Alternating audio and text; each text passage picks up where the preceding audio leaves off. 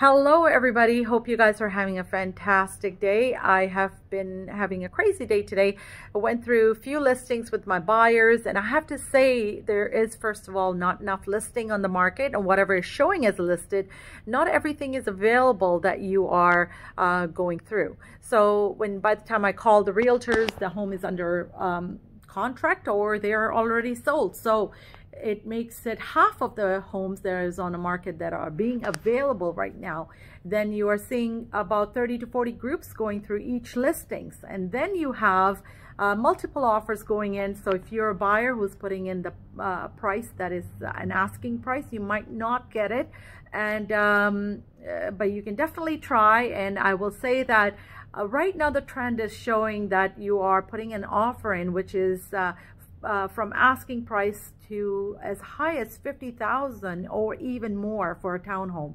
When we're looking at a single family houses, the prices are anywhere from $80,000 to $150,000 more than asking price. So that is a budget that you want to keep in mind when you are working with an approved number. Whatever your ceiling maximum approval is at, you want to reverse the number and say that, okay, if I've got approved for $600,000, I'm going to work with $550,000. That's the listing price I'm going to go with.